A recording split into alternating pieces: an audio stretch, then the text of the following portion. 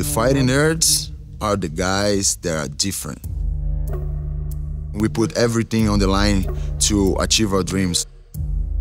We think, we study, we fight, we evolve. That's our philosophy.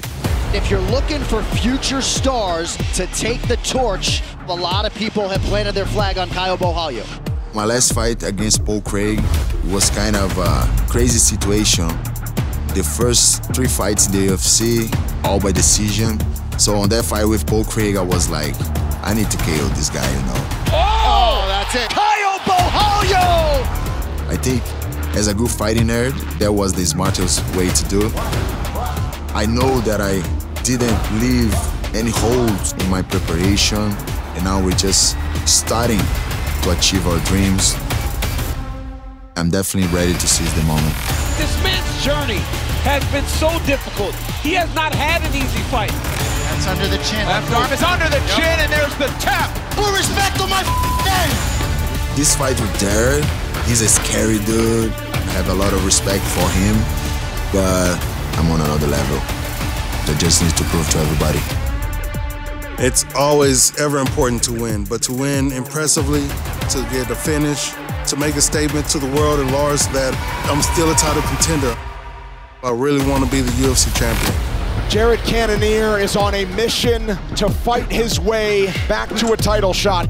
A lot of people on this planet look at 40 as the age of diminishing, but that's not my reality. That's not the reality that I want to live in. I'm not slowing down. I'm not losing any of my game. I'm only getting better. Whether I have more power than him is inconsequential yet again. I know I have enough power to hurt somebody, to hurt anybody on the face of the planet. I don't think Kyle's gonna be ready for that. This version of Jared Cannonier still carries the power that we know him for. Oh, and the elbow! Wow! He threw the towel in. Jared Cannonier! I'm a bad matchup for Kyle and any other middleweight because the way I approach the fights, I'm always looking for a finish and to be as efficient and as effective as possible.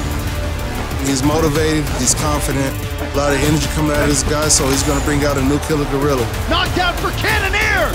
Branch forced to cover up! That's it. Jared Cannonier has done it! I don't think it's gonna be an easy fight, but I'm there to make him pay for his own mistakes. Jared's gonna find out that he's facing a true champion. I feel like I have the advantage in this fight as far as experience goes. Kyle's not gonna make a name for himself by beating Jared Cannonier because he's not gonna beat Jared Cannonier.